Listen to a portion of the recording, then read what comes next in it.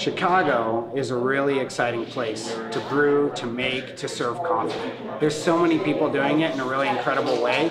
There's so many people who are very inspiring, and the community is very supportive and works together and engages together. And we as a shop at Everybody's Coffee are so thankful and so thrilled to be able to be a part of that community, be able to learn from it, be able to be inspired by it, be able to give to it.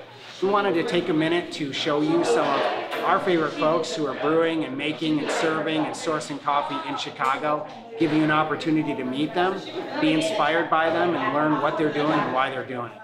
Definitely what gets me up in the morning is a good cup of coffee. I mean, that's my motivation. I know it sounds kind of cheesy to say that I literally cannot do anything without my first cup of coffee, but it's so true. Across the board, nationwide and into other parts of the world, specialty coffee, third wave coffee, fourth wave, whatever you want to call it, is growing tremendously. Make specialty coffee more approachable to everybody, because we feel that it's important that people learn about it and know about it and aren't afraid of it. Our mission at Passion House is to elevate coffee, the community, and ourselves, the individual. Bridges the world. It's something that many people participate in economically, and I think that if you give a shit about people, you should give a shit about great coffee, because great coffee has the power to elevate the human experience, to create real opportunities for people around the world, and to make a meaningful difference in people's lives. We like to respect every stage and what this coffee went through, the processors, the importers, the pickers, the farmers, all of that. And we want to pass that along to our customers here in the Wormhole by making sure that we serve the best coffee possible in the best ways. We also want to be able to talk about our coffee and tell a little bit about it. So when you do ask questions, we have those. We know the co-op, we know the farm, and we can tell you how long this coffee take to get here, or how many days off roast is it? Why do we do this many days off roast? What best gives you a coffee experience that represents every chain and every person that it took to get you this coffee. I started my first coffee company, Coffee Ambassadors, out of a desire to connect with developing nations and bring social justice to the picture in something that we were treating like a commodity, and make sure that producers, coffee farmers in developing nations were adequately compensated for all the hard work they're putting into their product. We are fortunate to be in a city that is known for really good coffee. I don't think that coffee should be hoarded knowledge. It should be given, it should be put out there, and people should learn it. Because the more people that do it well, the better it is for everyone. So that's what I say. I mean, I think that we should all benefit from learning coffee. And I originally fell in love with the community. And so when I first started, it wasn't as much about the coffee as it was the community. I personally fell in love with just the cozy community, the atmosphere, having this neighborhood hub. And so that was a big deal to me. And I love the idea of having a cafe in each neighborhood. And back in the day before Truss, I used to open up a lot of independent cafes, Dollop, Kickstand, Noble Tree, Chase, Don's.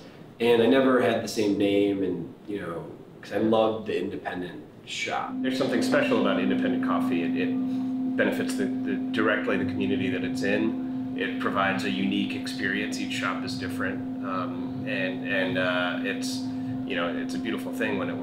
We are friends with everyone, and we don't want to be divided by our shop. There is no idea of this coffee shop's amazing because this roaster's amazing, or this coffee shop's not good because they use this roaster. I want to pull everyone to the same level.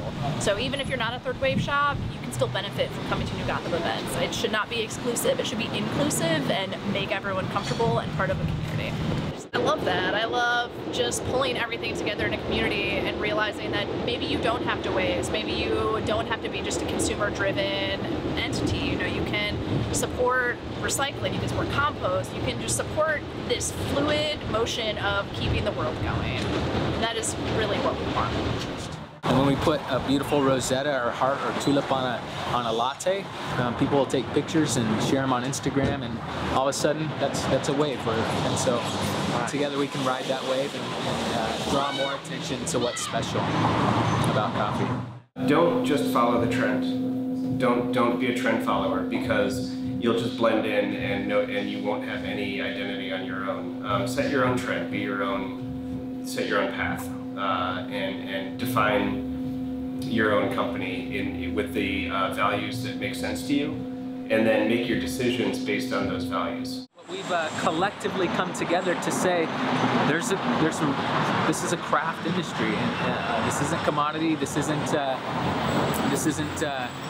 fast food. This is slow food coffee, and so they're recognizing that. And when we come together as a bunch of independent shops with one voice, we have a louder voice that says, pay attention to these things, like origin, and like cupping, like everything that has to deal with quality, like latte art throwdowns, where the community, among baristas is promoted, and again, where other shops are sending their baristas to this just to have fun.